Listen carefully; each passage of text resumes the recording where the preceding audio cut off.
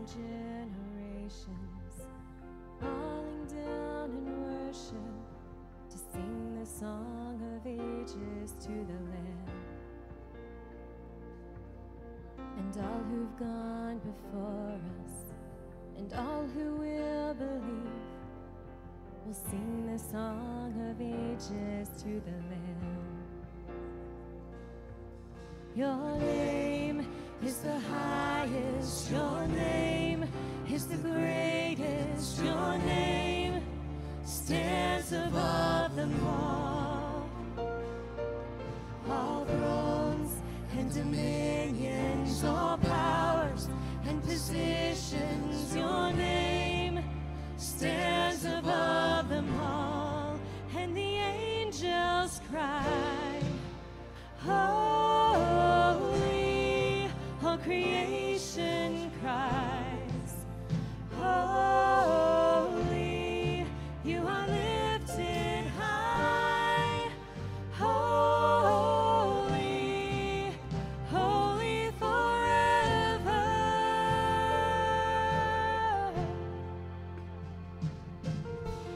If you've been forgiven, and if you've been redeemed, sing the song forever to the Lamb.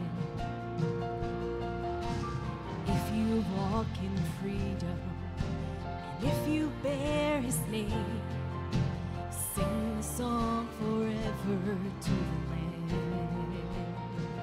Oh, we'll sing the song forever and amen. And the angels cry, holy, all creation cries, holy, you are lifted high, holy,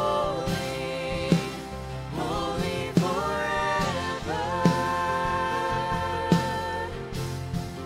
Hear your people sing, holy, to the King of Kings. Holy, you will always be. Holy, holy forever.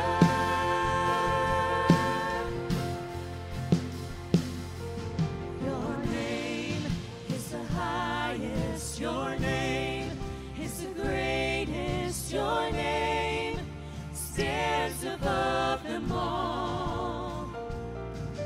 All thrones and dominions, all powers and positions, your name stands above them all. Your name is the highest, your name is the greatest, your name stands above them all. All thrones and dominions, all powers and positions, your name stands above them all. And the angels cry, holy, all creation cries, holy, you are lifted high, holy, holy forever. Hear your people sing, holy, to the King of Kings. Holy, you will always be. Holy, holy forever. You will always be. Holy, holy forever.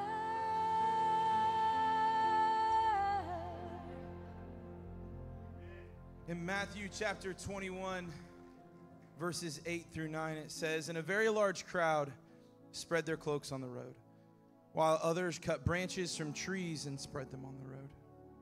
The crowds that went ahead of him and those that followed shouted, "Hosanna to the Son of David. Blessed is he who comes in the name of the Lord. Hosanna in the highest." Would you guys stand and sing this chorus with us? You're worthy of it all. You're worthy of it all. For from you are all things, and to you are all things. You deserve the glory. Sing it again. You're worthy of it all. You're worthy of it all. For from you are all things, and to you are all things. Yes, you deserve the glory. Amen. Man, are you guys excited to be in the house of the Lord this morning? Man, let's continue in worship, guys.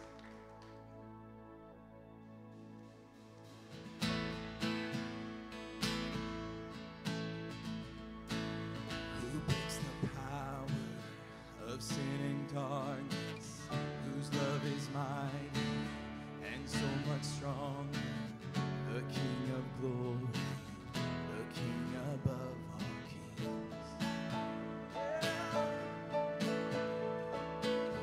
Who shakes the whole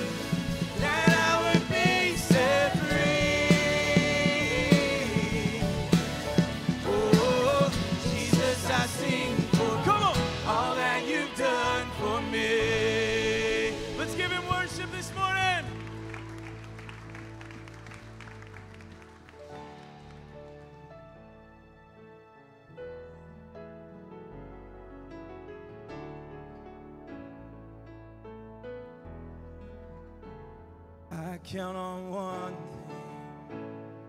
The same God that never fails will not fail me now. You won't fail me now in the waiting. The same God who's never late is working all things out. You're working all things out. Yes, I will lift you high in the lowest valley. Yes, I will bless your name. Yes, I will sing for joy when my heart is heavy. Oh, my days. Oh, yes, I will.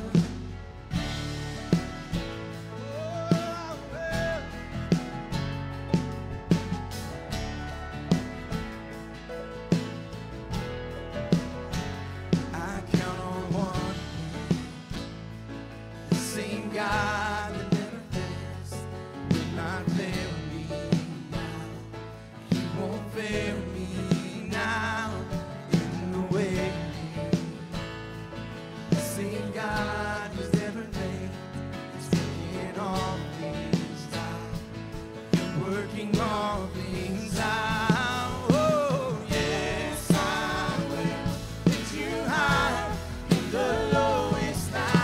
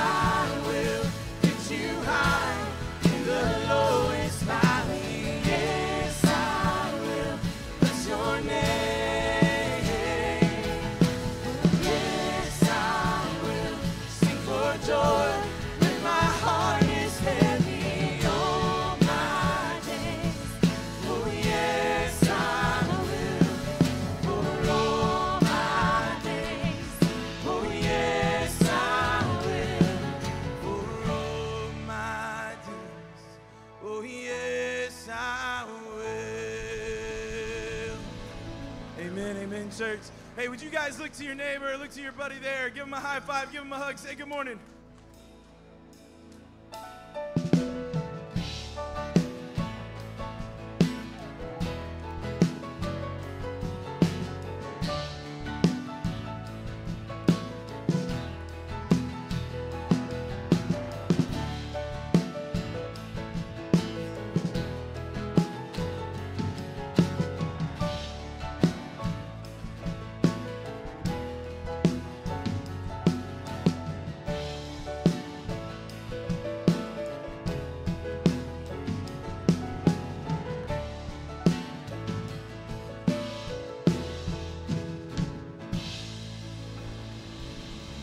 All right, well, you guys can have a seat. Good morning, church family. Thank you. Appreciate that. My name's Stephen. I'm one of the ministers here. Today is an extra special day for several reasons. It's already been a great morning here in the house of the Lord. But I want to introduce you to Michaela Pearden.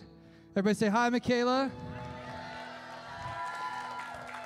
And this one's extra special. She has made an incredible decision. She's going to give her life to Jesus today in baptism, as you can probably tell.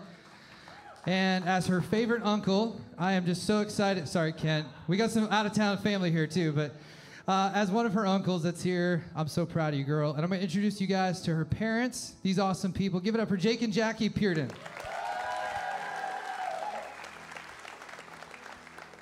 Well, thank you, church family. We are so proud of our girl. It's an extra special day. It's her birthday.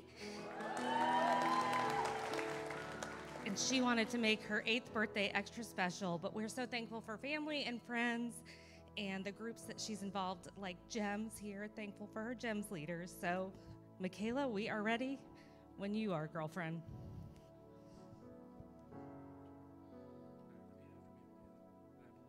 I believe that Jesus is the Christ, the Son of the living God, my Lord, and my Savior. Because of your confession and faith, I will now baptize you in the name of the Father, the Son, and the Holy Spirit for the forgiveness of your sins and the gift of the Holy Spirit.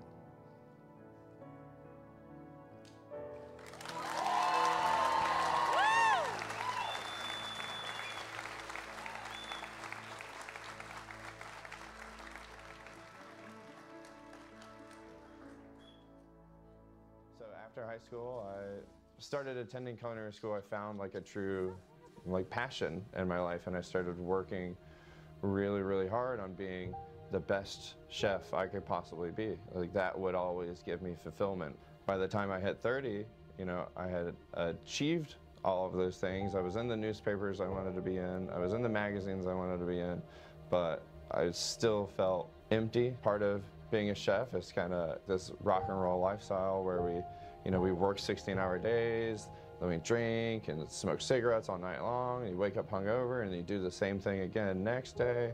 And that was leading to negative parts of my life. One night it kind of all came to a head where I had blacked out and threatened my own life. I was shocked, I was horrified. So I started to make a commitment to change. So a year later, I'm in Arizona with my future father-in-law. I've been on this probably about a year journey of spiritualism, going through a lot of the more new age stuff. And we were debating about religion, and he stopped me in the middle of my sentence and he said, "Do you believe Jesus Christ died for your sins on the cross?" And my instant reaction was, yes. At this point, I've been talking to my brother about scripture and stuff, and him and a group of guys there all invite me to come play pickleball at Creekside. So I ended up coming to pickleball with the guys. Started to find this peer group. Pickleball leads to me asking my brother about church, and that's when I asked him, how do you go to church? And he said, "What do you mean, how do you go to church? You just come on Sunday." And I was like, "No, but like, but how do you go to church?" He's like, "Listen, man, you just come on Sunday." And then, so that Sunday, we came to church. Me and my family came to church. After coming to Creekside for a little while, I was invited to the men's retreat. And at the men's retreat, you know, there's no more hiding. You might as well lean into this and go all the way. I felt so broken down, but then instantly lifted up. You know, it was Jesus behind me, lifting me into the light. That weekend, the following Wednesday, I'm at pickleball, and I have a lot of questions about baptism because I had been baptized as, you know, a baby, sprinkled water on your head, that type of baptism, but I hadn't chose to be baptized. So Chad explains the Greek baptismo translation has to do with a pickle being, dumped in vinegar and submerged in vinegar and then arising as a pickle, and that like hit me on that chef level. Chad goes, unlocks the church, and baptizes me right there at 11:30 after pickleball. It's been a long road, a lot of valleys, it's been a lot of struggles, but my relationship with Jesus has made me a better father, and husband, and chef. I'm James, and I discovered Jesus at Creekside.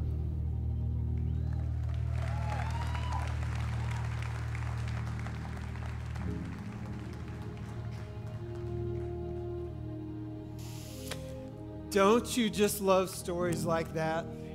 How God uses pickles and pickleball to change lives. It's just so awesome. And to see the baptism, what a great Sunday. Hey, I'm Barry. I'm one of the ministers here at Creekside.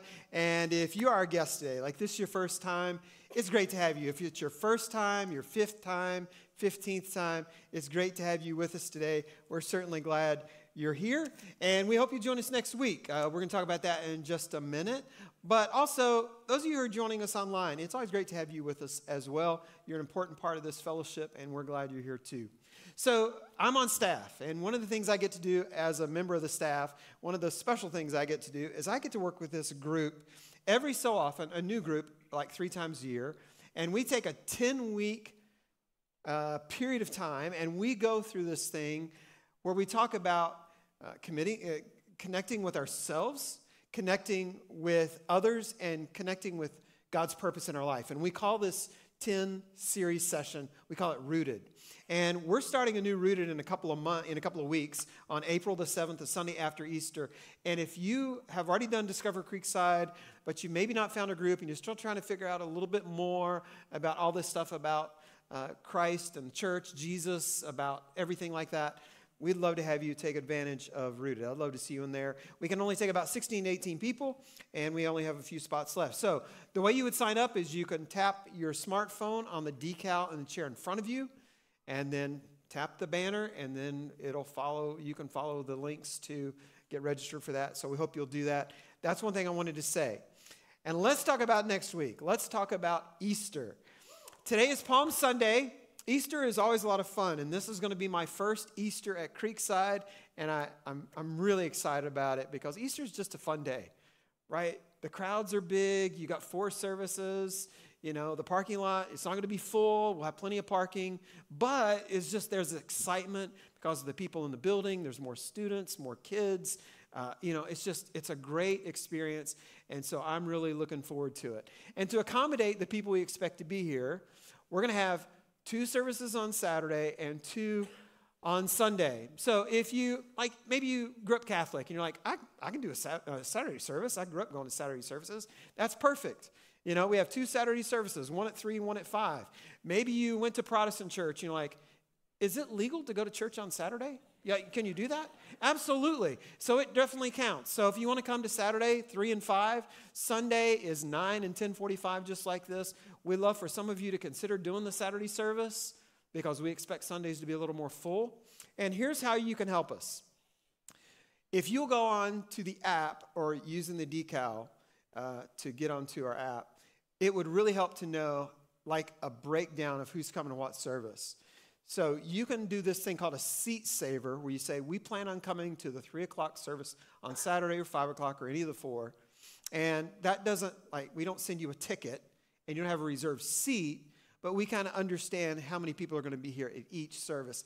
And that helps us to know how many people are going to be here. So we would encourage you to do that. Would you please do that? It would be a great big help to us. And like, for example, if it's like you can't make it to the service you were planning on being at, and you got to come to another one, but you signed up for the other one, we still want you to come. I mean, obviously, we still want you to come, so please do that. And there is a creative way that you can invite your friends that we have available for you. It's out in the lobby. Maybe you noticed them when you came in. There are some bags there, and those bags are for what we call the Egged Initiative. There are some Easter eggs that you can plant in your neighbor's yard that invites them to church, so we'd love to have you invite your friends, and you can use that to do it too, okay? All right, those are the announcements. Let's jump in. Let's have a word of prayer, and let's continue on. Lord, thank you for this time we have together. When your body, when your people, when your church gathers, it's about you, not about us. We're thankful for the way you move and work in our lives. We're thankful for the way you have demonstrated your love and grace and mercy to us. And so we're thankful for this opportunity. And we just pray for this message. Pray that it lands on hearts as it needs to. That people are able to hear it the way it needs to be heard. We pray all these things in Jesus' name. Amen. All right. Have you guys noticed that when there is good news and bad news, that most people want to hear the bad news first? Have you ever noticed that? There's a woman, and somebody gave me a book by her. She's like got an IQ of like 240. And she was going through this, and she said, most people want the bad news first, but she said it's better to get the good news first. And here's why she said it. She goes, because if you think of your attitude like as a baseline, she goes, when you get the good news first, you go above your baseline. All of a sudden, you're happier than you were before, and then you come back to where you were at the beginning. She says, getting the bad news first, you go below where you were at first, and then you come back to where you were. I thought, that's pretty fascinating. But most people want to hear the bad news first. I heard about a guy who went to see his doctor about a diagnosis, about some kind of health issue he had, and he said, okay, doc, give it to me straight. Give me the bad news first. And the doctor said, well, I really do have some bad news. The doctor said, you've got 10 to live. And the guy said, 10 to live? What do you mean 10 to live? You mean like 10 years, 10 months, 10 weeks? What do you mean 10? And the doctor said, 9, 8, 7. That's the same response this first service gave me, so I probably should have eliminated that from the sermon, but that's okay. Everybody likes to get the news, but a lot of times we want to hear the bad news first. And am I the only one? But anytime I'm looking at the news or reading the news, watching the news, I'm like, is America okay? Like, is America, is the world okay? And am I the only one, or is it like, I just think I maybe need to stop watching the news? Like, I mean, maybe need to stop reading the news, because it seems like there's so much bad news that whatever good news there is can't overcome the bad. Fortunately, we have the presidential election to look forward to, and that will lighten the mood quite a bit, I'm sure. So that will make everything so much better. I was reading the news on Wednesday, and I saw a headline, and I started reading it. And the news article basically said this: Americans are lonely, stressed about the economy, and don't have a lot of confidence in the country's political leadership. Yeah, really. It's like, that's news? I think we all recognize that. Like, that is typical, don't you think? That's the way most people feel. It also said the data suggests that particularly Americans under 30 feel worse about their lives than people who are older. They feel less supported by family and friends, less free to make life choices, more stressed, and less satisfied with their living conditions. They also feel less confident in government and feel government is more corrupt than ever. Yeah, it's like, just for everybody, young, old, it doesn't matter. It seems just like there's a lot of bad news. So what's the answer to all of the bad news? Wouldn't it be nice if there was a solution to these things? And I was thinking, okay, what are the things that people might turn to find the solution to all the bad news? Is the solution to all this bad news more money? Like, when you think about it, you go, well, okay, let's be honest. It'd be nice if the economy straightened itself out a little bit more. Like if the cost of groceries went down a little bit and you didn't have to spend as much at restaurants, and like housing prices went down and the cost of housing went down and interest rates went down. Wouldn't it be easy if there was an easing of the economy? Yeah. But is that going to solve mankind's greatest problems, our biggest problems? Absolutely not. The Bible says whoever loves money never has enough. Money has never been the answer to our biggest problems. What about government? What about politicians? Look, I think we all understand there is a value in good government. There is a value in politicians who are working for the good of the people. But are they the solution? Are they the answer to mankind's biggest problems? The answer is no. Like, I mean, I thought about this once. There's no government program designed to help people live forever. I mean, everything the government does is essentially about the here and now. Now, I realize that there might be chaplains in the military and people that are paid by our government that do focus people in the right direction, but most of our government is all about the here and now, not on solving the big problems or how it can solve the big problems. What about technology? Right? Technology is pretty cool. I mean, we can find a recipe to fettuccine Alfredo in about 3 seconds, right? What's a recipe to fettuccine? 3 seconds. I've got it right here in front of me. Technology can connect us to people on the other side of the world in a heartbeat. But is it the answer to our problems? No, we just talked about earlier, like people under 30, they're the most connected generation in all of history, but they're feeling lonelier than ever, even though they have social media and everything else. English philosopher and writer Aldous Huxley said, technological progress has merely provided us with a more efficient means for going backward. Would you agree with that? I would. And he died in 1963.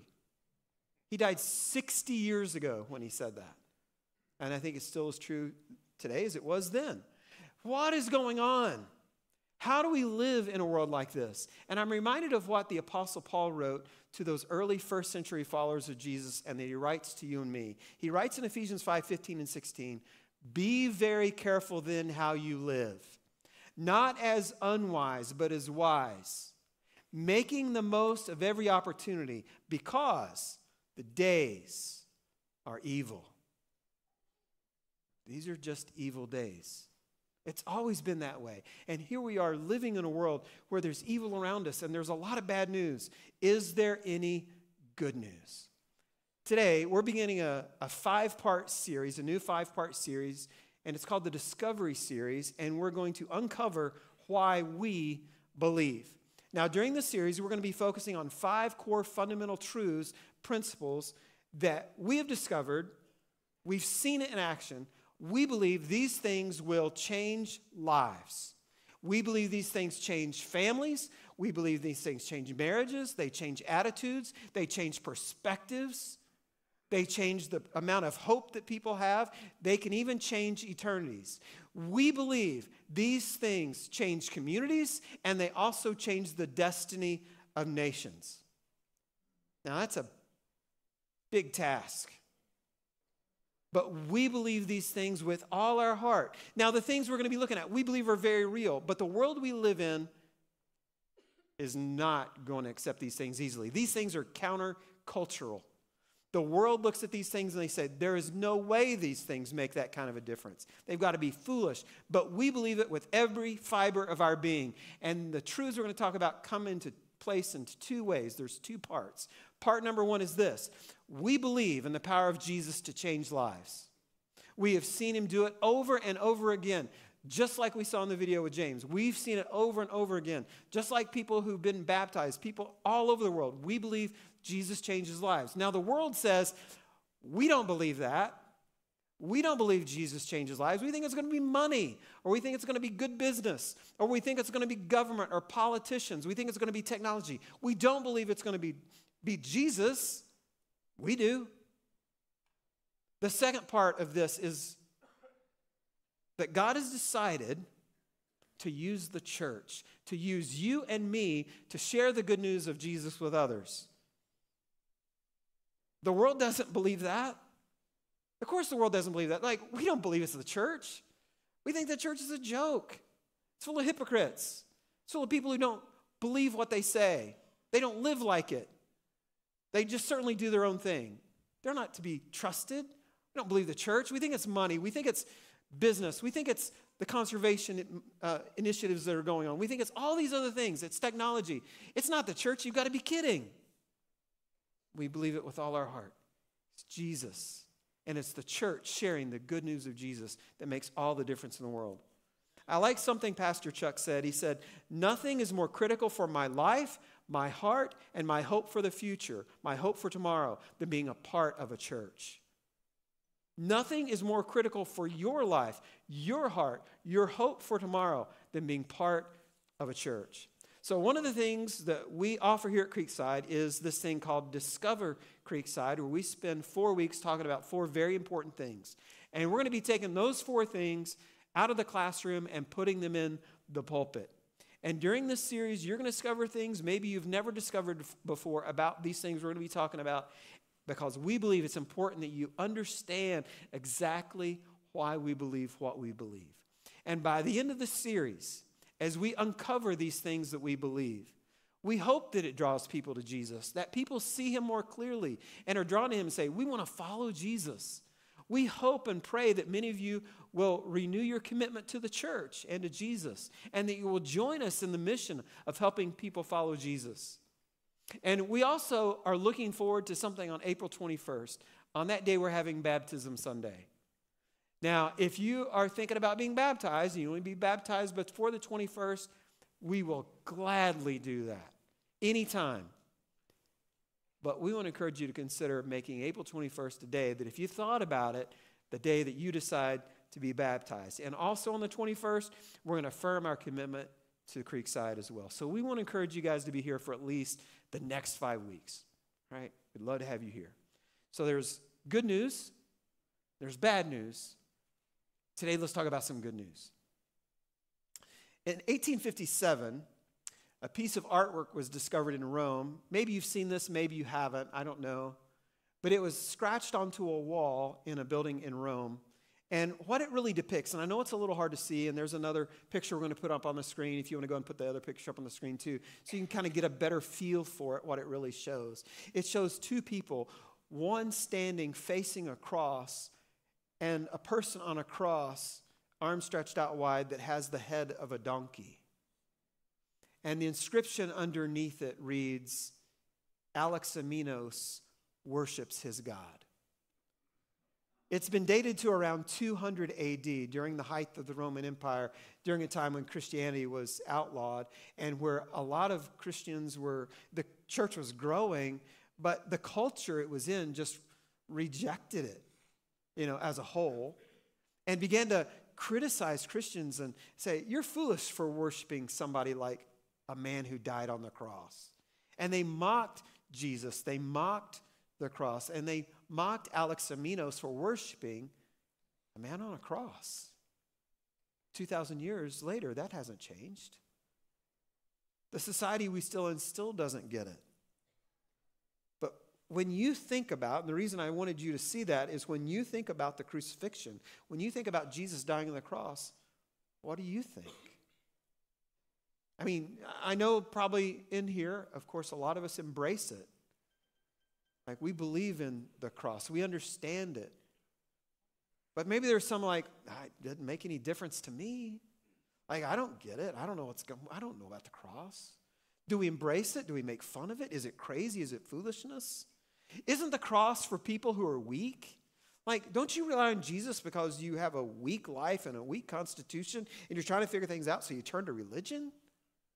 Listen, to understand the crucifixion of Jesus is to clearly understand the love that God has for us and the grace that he offers. To understand the cross is to understand the love that God has for us and the grace that he offers. The world may not understand that, but that's what it's about. 1 Corinthians 1:18 says, the message that points to Christ on the cross seems like sheer silliness to those hell-bent on destruction. But for those on the way of salvation, it makes perfect sense. The cross is good news for you and me. It is the way God works. Before we go any further, I hope there's people here today that don't understand the cross. I hope there's people here today that said, I don't even know what it means to go to church. I'm just going to go. And you're trying to figure things out, and you don't understand the cross, and we are glad you're here because we want you to. We want to be able to have you understand what it clearly means. So, if you'll give me about 12 minutes, I want to explain to you why the cross is so important. Understanding the cross begins with the understanding that God has a perfect design for our lives, that God has a perfect design for your life. If you've ever read the creation account in Genesis 1, or maybe you've only heard about it, it's very interesting what God does at the end of each day. So God creates the sun, moon, and the stars. And at the end of each day, when he created the sun, moon, and stars, he said what? It is good. Right, exactly. He created the sea and he created land, and he said it is good. Right, exactly. He creates vegetation, he creates animals, and says it is good. And then he creates the first man and first woman. He creates Adam and Eve. And at the end of that day, he looks back and he sees Adam and Eve, and he doesn't say it is good. No, he says it is very good. See, humans, men and women, are the crown jewel of God's creation. You can look at all of creation, and nothing is more valuable in his eyes than you and me, men and women, humanity. He loves humanity. It's unlike anything else. And when he created Adam and Eve, he put them in a garden, and he walked around with them. He had a relationship with them. He was with them all the time. And that's why you were created. You're created to know God. That is your purpose, to know God and to walk with him. John 17:3 says, and this is real and eternal life, that they know you, the one and only true God, and Jesus Christ whom you have sent. That is true life, knowing God and knowing Jesus. That's why we are here. I love what Ray Pritchard wrote. He wrote, knowing God is the most important thing in life. If you live 30, 40, 50, 60, 70, 80 years and you don't know God, then it doesn't matter what else you've done with your life. If you don't know God, you have missed the very reason for your existence. We were created to know God and walk with Him. That is why we are here. That is God's perfect design for our lives. But there's a problem. There's a problem. There's some bad news. The problem is sin. Sin, our sin leads to brokenness and separation from God. Our sin leads to brokenness and separation from God. It was about a month ago that, I guess it was a month ago, 4 or 5, 6 weeks, I don't know, that my daughter was in town, and Lori and I had been to a restaurant, and we wanted to take our daughter to this restaurant. And we get there, and I drop them off the front door. The parking lot is just jammed. And so I'm driving around the parking lot trying to find a spot. I tell you what, I've lived in Florida since September, and here are 2 things I've learned. Number 1, everything needs power washing. And number 2, there is never a parking spot open. Everywhere I go, I'm like driving around parking lots, trying to find a parking spot. And I'm driving around, and I'm getting back towards the front of the restaurant. And right when I get there, a guy in the 3rd spot gets in his car and puts on his backup lights. And I'm like, I am already here. I turn on my blinker, and I'm like, that is my spot. And some of you know where this story's going already, because it happened to you. And he backs up, and right when he backs up, another car comes around the corner and pulls right into that spot. My spot. And here's what really made me mad. As he's pulling in, he goes, to me. Yeah, I know. I've heard that. Ooh. I've got to admit, there's a deep part of my soul that Jesus hasn't changed yet. Because I wanted to get out of the car and throat punch that man as hard as I could. But I didn't do that. I prayed for him, and I said, Lord, please help that jerk, because he obviously doesn't know you. There is a problem in our world, and it is called sin. And sin is a result of pride and selfishness and arrogance. And guess what? Honestly, the problem isn't just with that man. That problem is with me, because it is in my life. I have a problem with sin. We all do. That's what Romans 3:23 says, for all have sinned. It's not just that man's problem. It's my problem. It's our problem. And here's where this problem leads. Isaiah 59 says, there is nothing wrong with God. The wrong is in you and me.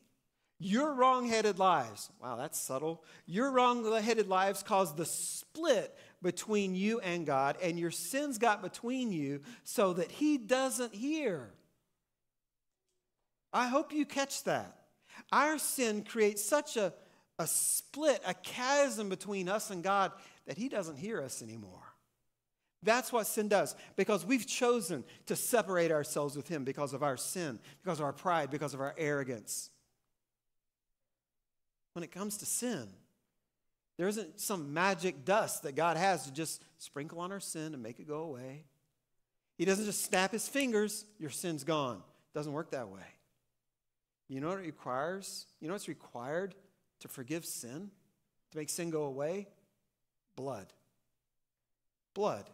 The only way for sin to be forgiven is for blood to be shed. Hebrews 9:22 says, without the shedding of blood, there is no forgiveness of sins. Unless blood is shed, there is no forgiveness of sin. So if it takes the shedding of blood to forgive my sin, that means I should pay for my sin with my blood.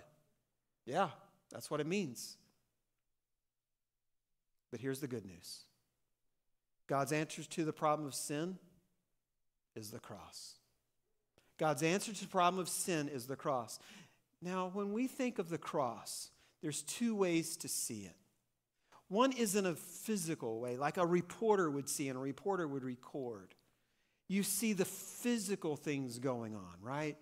You see the suffering of Jesus. You see the nails in his hands, the nails in his feet. You see it. You hear his loneliness on the cross as he cries out, my God, why have you forsaken me? Like you hurt because of what you see for him. You see what he's going through. You see the shame that Jesus has to go through as he's uncovered bare for all to see.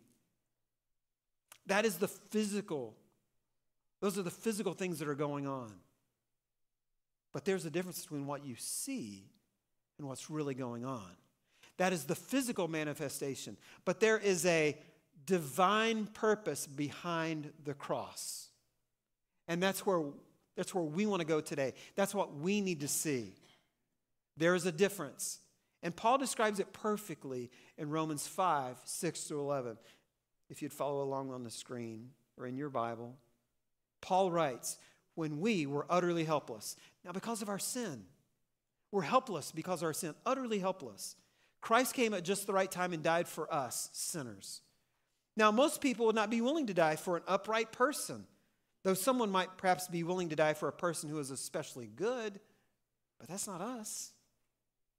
But God showed his great love for us by sending Christ to die for us while we were still sinners.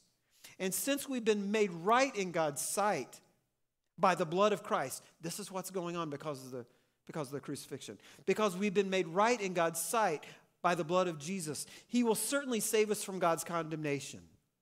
For since our friendship with God was restored by the death of his Son while we were still his enemies, we will certainly be saved through the life of his Son. So now we can rejoice in our wonderful new relationship with God because our Lord Jesus Christ has made us friends of God. This is the gospel. This is the gospel. And the word gospel means good news. Understand what's going on. On the cross, Jesus was dying a substitutionary death for you and me. He was taking our place. And all of that sin in our lives shifted to him on the cross. He was dying in our place, which then meant that when God looks down at us, he no longer sees our sin. That's been shifted to Jesus. He doesn't see him. We've been made righteous. We can now stand before God without guilt because of what Jesus has done for us on the cross. And because he's died that death and our sin has been shifted to him and God sees us as righteous, we can now be friends with God. Friendship with God was restored. We had it, and then with sin we lost it. And now through the cross it has been restored. We have reconciliation with God. Our relationship has been made right. We have this wonderful new relationship because of what Jesus has done. This is the gospel. And this is what changes lives. Jesus died for you and me. We're made righteous in God's sight. And now we can have friendship with God. I know of no other way to try to explain what this is like than to use the illustration concerning my own family. My wife, Lori, and I, we have 3 kids. We have a son, Austin, who's 29 and lives in Cincinnati with his wife. We have another son, Jake, and he's married, and his wife, Maddie, they have a new grandson. We have a new grandson. He was born on October 30th. I started here on September 11th. In September, he was born on October 30th, so he's about 5 months old. That's one of our families. They live in Nashville area. We've got a daughter who's like 20, and she's engaged to be married in October. Just a great guy named Akana, and we're looking forward to that. So Lori and I have like 7 family members, and we love them. Now, I've been here since September, and I've gotten to know some of you all. I love you guys. This is a great church. You're awesome.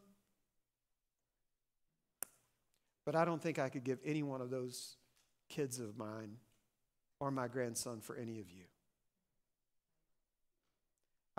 I couldn't give all 7 of them for $1,500. They're my kids. I just don't think I could do it. I couldn't give any one of them for all of you guys. I just don't think I could. I'd love to believe I could. I just don't think I could. And it's not because I don't love you, it's just they're my kids. But God, for God so loved the world that he gave his one and only begotten Son. His one and only Son.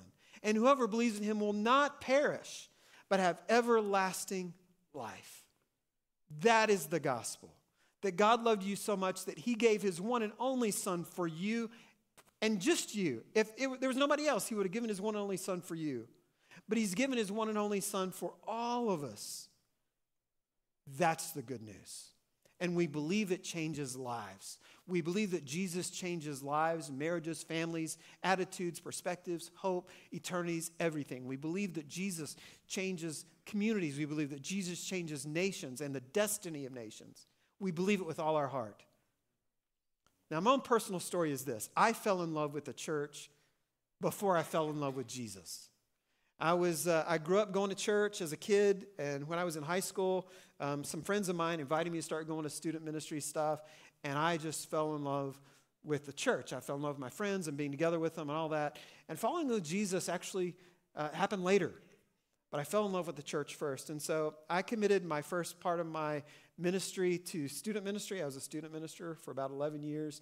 And just 2 weeks ago, I had a great opportunity with the students of our church to go on a mission trip to New Orleans together. And there were 26 of us who went, and 21 high school students, and some of you guys are here and went on that trip. And we had 5 adults. Here's the fascinating thing about the 5 adults. For those of you who are like, I'm like 30, 40 years old, and, working with students is like, that's for younger people. Like, the average age of the sponsors on the trip was 56. Like 48 was the youngest. I think it went 48, 52, 56, 58, 66. And 21 high schoolers. We had a great time. You're going to see some pictures going on the screen. I mean, one of the things we did in New Orleans is we worked around and did whatever we could to minister to people and share the gospel with people. Like, one of the things we did was we planted trees around the swamps. And I say swamp now, like I've been to New Orleans all my life. Planted trees in a swamp in New Orleans. And there's these organizations that are realizing if they don't plant trees, the city is gradually losing space. It's losing ground, and things are not working as well as they used to. So they're planting about 30,000 trees to protect New Orleans from future hurricanes and flooding and all that kind of stuff. And I think in our 2 days there, I think we planted, like 29,000 of them? It just felt that way.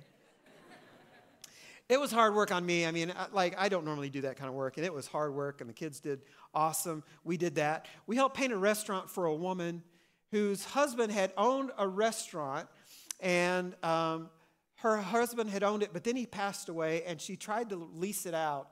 But the people who bought it, they stopped paying the rent, and they kind of tore it all up. So we went in and painted the restaurant for her inside so that she could lease it out and start supplementing her income.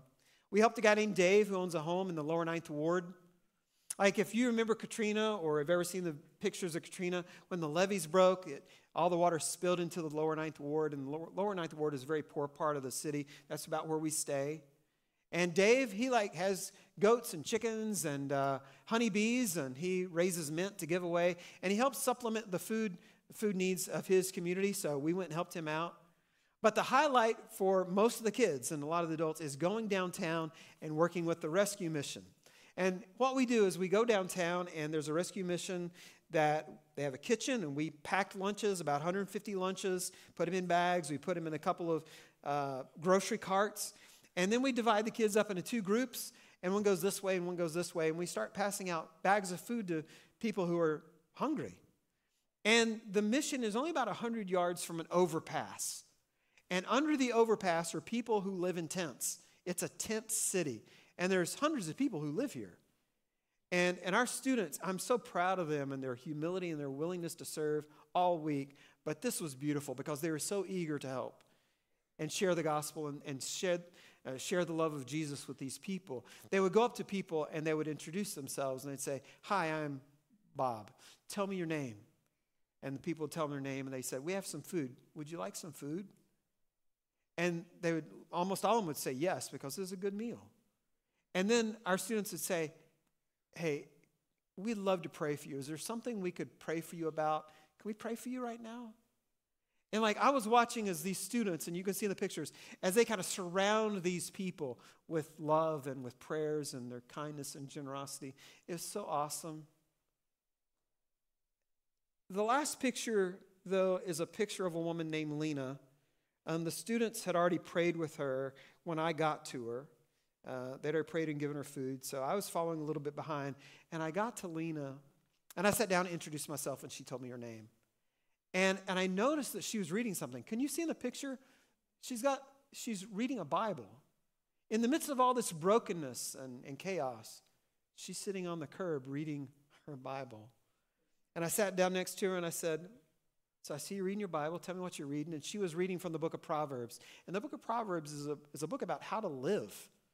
Like God's truth, how to apply it. Like here's wisdom. Follow it.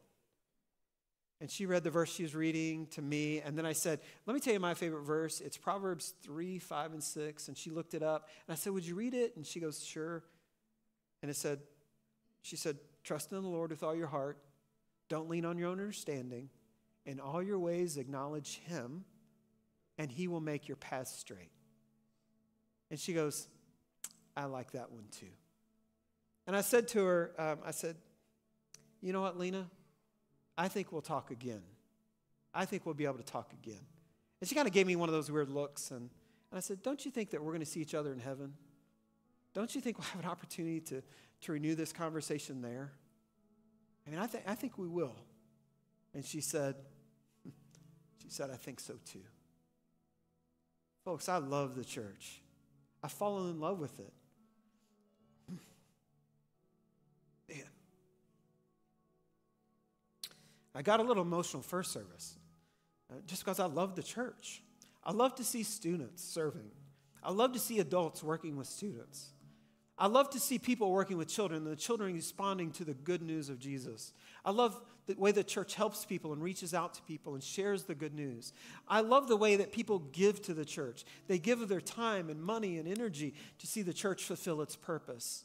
I love to see people supporting one another and praying for one another and loving on one another and playing pickleball with one another and reaching them with Jesus with pickleball. I love seeing the church. I love the church, and I love the gospel. I love the good news that changes lives and changes everything. I love the fact that we were created to know God. The problem is sin, and sin separated us from him. But God sent his one and only son, Jesus, to die on the cross for us. That is the gospel. And the blood of Jesus is sufficient to cover our sin. But it doesn't automatically do that. See, we have to respond to the gospel. We have to choose Jesus as our leader and forgiver to receive forgiveness and spend eternity with him. How do you respond to the gospel? By saying, I want to follow Jesus. Saying, I want to follow Jesus. In just a minute, we're going to move into a time of communion. Because what the cross reminds us of is Jesus gave his body and blood for you and me.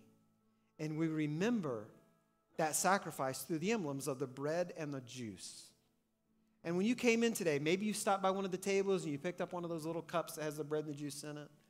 And you've got it with you right now. If you want to go ahead and pull that out and get ready, we're going to do communion together. Or maybe you didn't. Pick one up. The ushers are going to come forward. They've got the baskets with them. If you'll raise your hand, I'll make sure you get one of the pieces of bread, one of the cups with the bread and the juice. But we are going to remember what Jesus has done for us on the cross at this time. So once the ushers come through, you'll maybe have a little bit of time to pray, to be thankful, to ask for forgiveness, to make amends with God for all the things that have gone on in your life this week. But we're going to do that together. So let's take a little time, maybe a minute or so. Let's respond to the gospel through communion.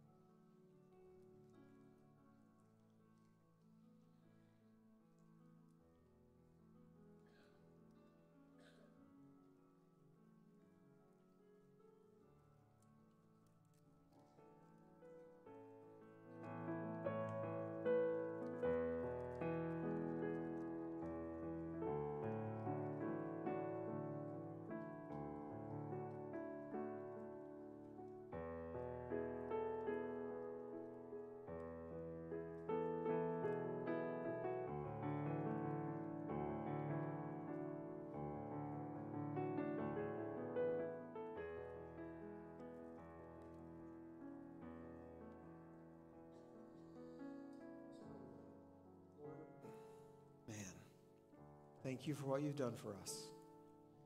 Thank you for showing your love and your grace and mercy on the cross.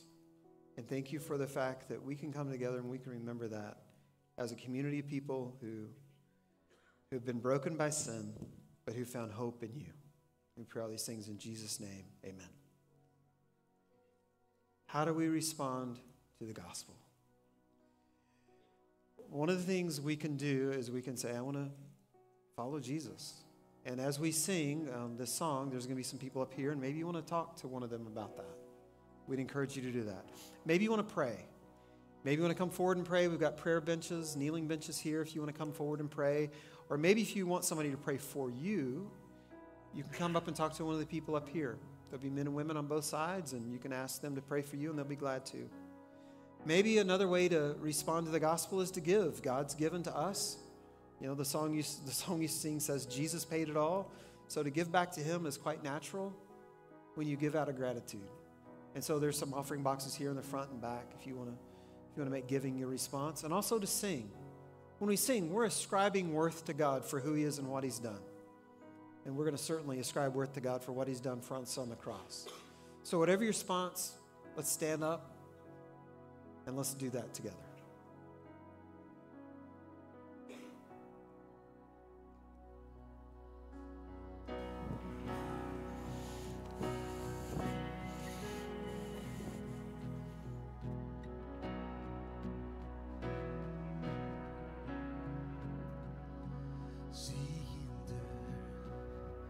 The great I am, a crown of thorns upon his head, the Father's heart display for us.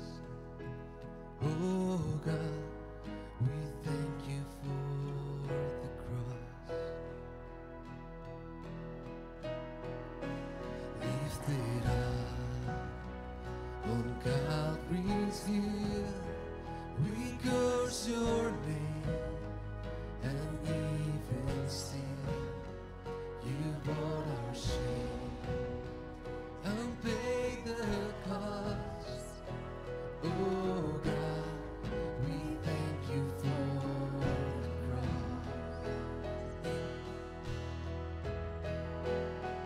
Behold the Lamb, the story of redemption written on his hands.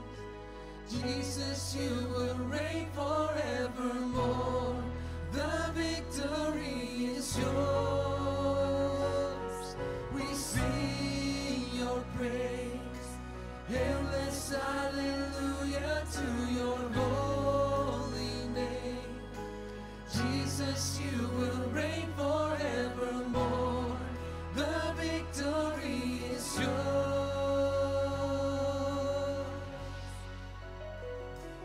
Offer up this sacrifice for every sin.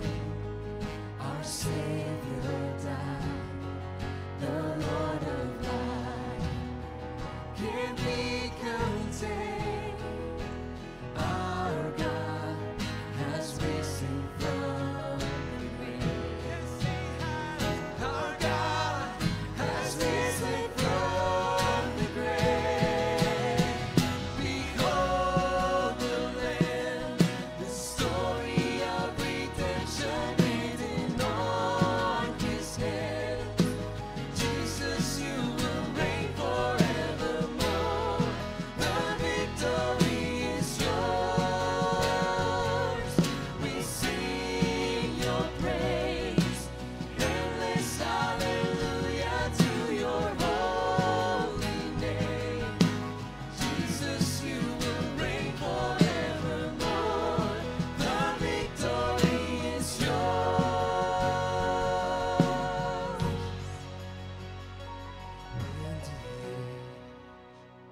When the age of that is done, we'll see your face, bright as the sun. We'll bow before the King of Kings. Oh God, forever we will sing.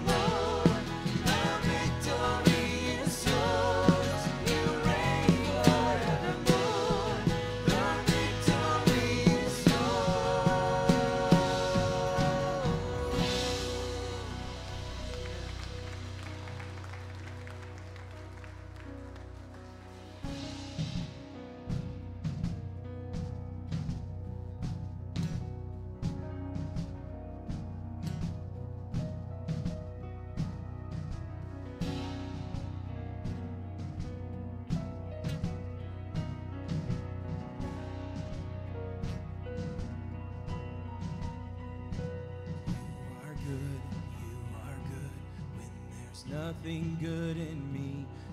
You are love, on display for all to see.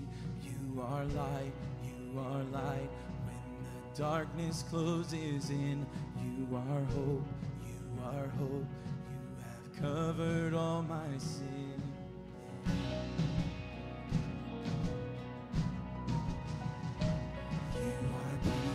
You are peace when my fear is crippling. You are true, even in my wandering. You are joy, you're the reason that I sing. You are life, in you death has lost its sting.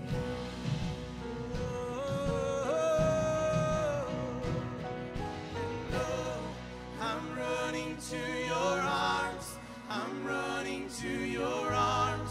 The riches of your love will always be enough. Nothing compares to your embrace. Light of the world, forever reign, forever reign. You are more than my words will ever say. You are Lord, all creation will proclaim. You are here, in your presence I'm made whole. You are God, of all else I'm letting go.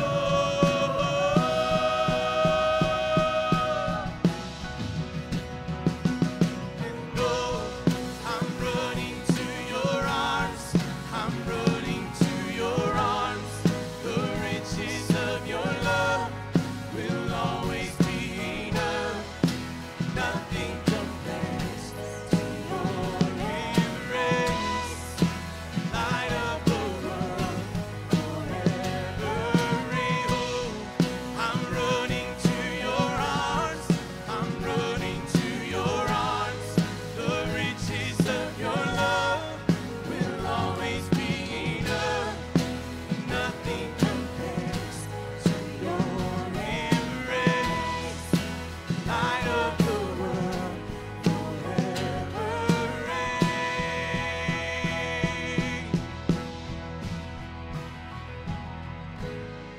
My heart will sing no other name. Jesus, Jesus. My heart will sing no other name. Jesus, come on, church. My heart will sing no other name. Jesus, Jesus. My heart will sing no other name. Jesus, Jesus.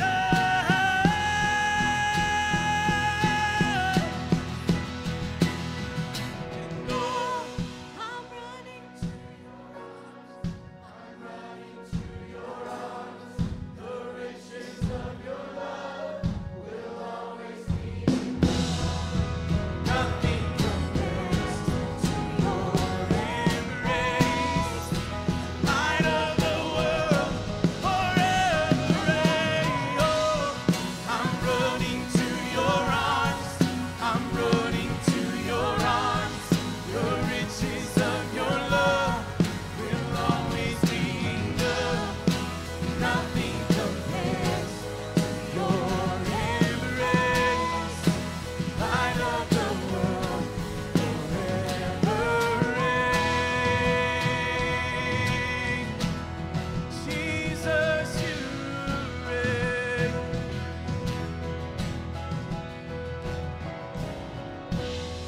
Amen. Let's give the Lord praise.